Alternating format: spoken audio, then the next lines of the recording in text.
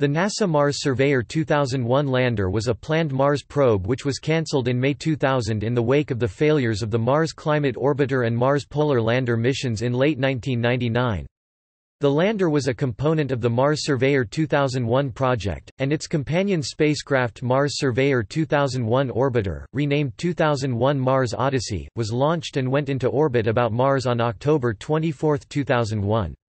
The 2001 Surveyor lander spacecraft was built under contract to NASA by the Lockheed Martin Corporation. Except for the solar arrays, the basic lander design is identical to that of the Mars Polar Lander, which had been intended to be the first of a series of low-cost Mars Surveyor landers sent to Mars. Prior to mission cancellation, cost overruns and technical problems caused the lander design to be rescoped, and the planned large Athena rover was replaced by a small rover duplicating the Sojourner, which was a part of the Mars Pathfinder mission. The Athena did later make it to Mars, however, with two such rovers making up the Mars Exploration Rover mission of 2004.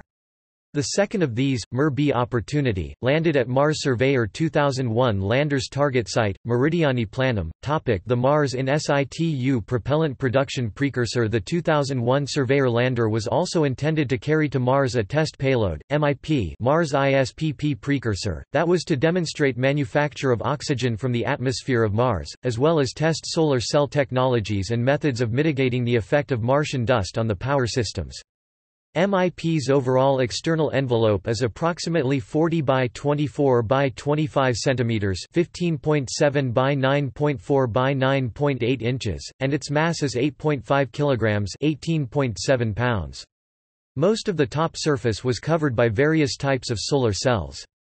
MIP included 5 experiments: Mars Atmospheric Acquisition and Compression (MAAC), to selectively absorb and compress carbon dioxide from the Martian atmosphere. It might absorb approximately 4 grams CO2 over 1 to 3 nights, then release it on being heated.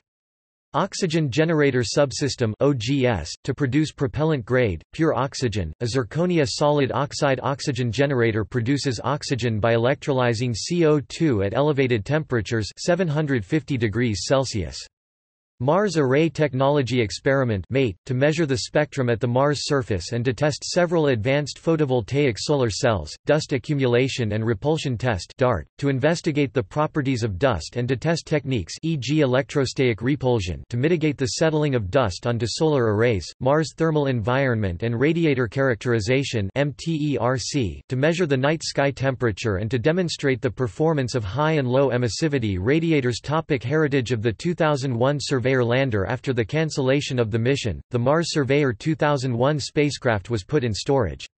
Lockheed Martin, which built the lander, had kept the nearly complete lander in an environmentally controlled clean room from 2001.